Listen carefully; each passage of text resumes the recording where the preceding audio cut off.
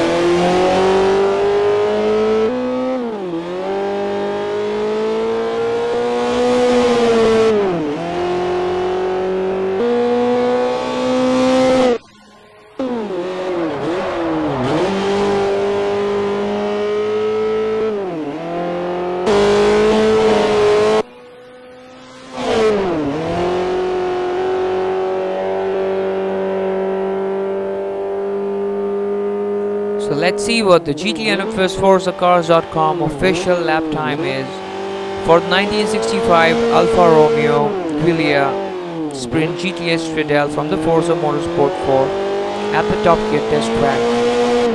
It is 1 minute 38.402 seconds. 1 minute 38.402 seconds. Hope you have enjoyed our simulation car lap time videos.